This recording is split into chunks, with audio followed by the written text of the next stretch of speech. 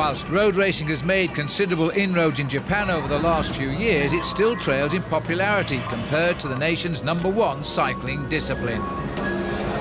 Keirin cycling generates an annual income of $16.5 million from 50 velodromes across the country and supports 4,300 professional riders. The rules are simple.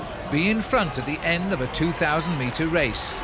Perhaps it's the simplicity which makes Keirin one of the 10 most popular sports in Japan.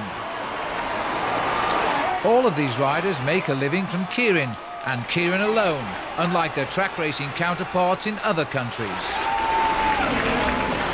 Gambling is quintessential to Keirin's existence. Since the sport's inception in 1948, about $360 billion has been wagered.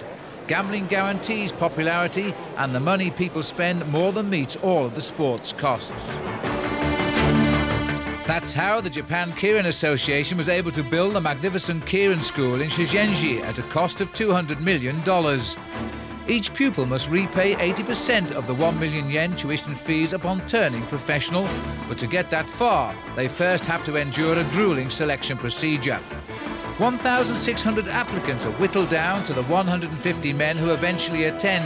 And from the moment these lucky few wake up, every minute of their day is rigidly organised.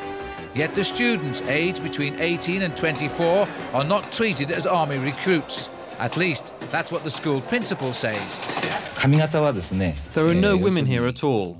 We live in a separate community away from the world. We try to develop the spirit that you would find in a Buddhist monastery. And one of the ways of achieving this is short haircuts. We're trying to help the pupils understand that they shouldn't be distracted by worldly things. They should concentrate on their training. The reason for the uniform is probably something unique in Japan. It's a spiritual thing. All the pupils wear the same clothes, which are chosen by the school. We expect them to lead a group-orientated life. Of course, we're not an army. There are no such things as ranks or hierarchies. We just encourage them to feel a sense of unity.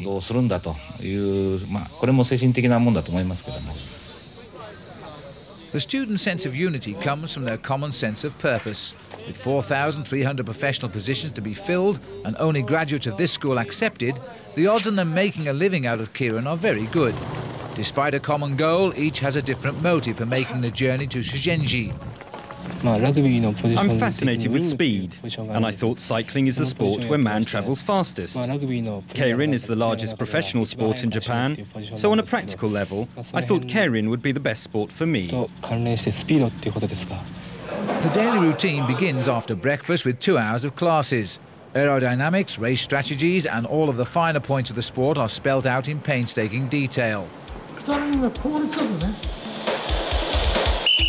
order to put theory into practice, they have to go for a grueling 2-hour workout on the rollers. Vigilance is constant, as every effort is made to iron out deficiencies in technique. The school also boasts state-of-the-art monitoring equipment which analyses the students' endurance capabilities. Finally, they get to go out onto the track. To warm up for race practice, the riders divide into race-sized groups of 8 or 9. In order to work on positions and tactics, however, they must switch to race colours. Just 3 riders are realistically expected to win. The others act in the same way as road race domestiques, manoeuvring their man into an attacking position for the final lap. Those few elite riders that ascend to the status of All-Star have the opportunity to travel to the All-Star meets, the high points of the Keirin calendar. Behind the scenes, 99 riders are taking it easy before their race comes up, or frantically trying to get their bikes ready.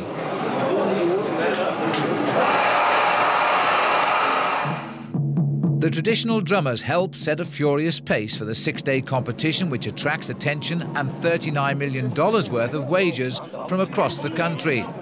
For the riders, it is a week of action-packed racing.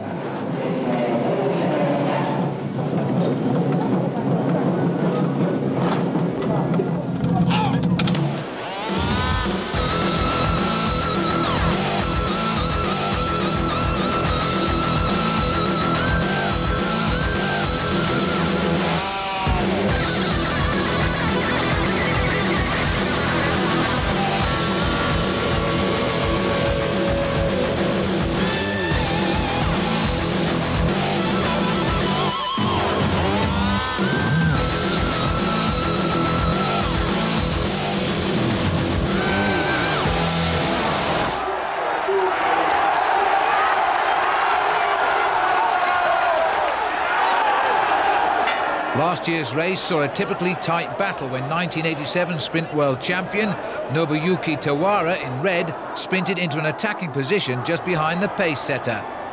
But Tawara has to hold off the attacks of rivals Hiroshi Kodama in black and Michihiro Takahashi in the yellow and black.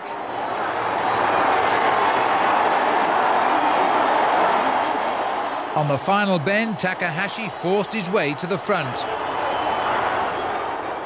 Takahashi claimed his first All-Star title and took home a cheque for 30 million yen, about $300,000, doubling his earnings for the season. His financial debt to Shigenji may be no more than a memory, but together with hundreds of other riders, the lessons he learned there will last forever.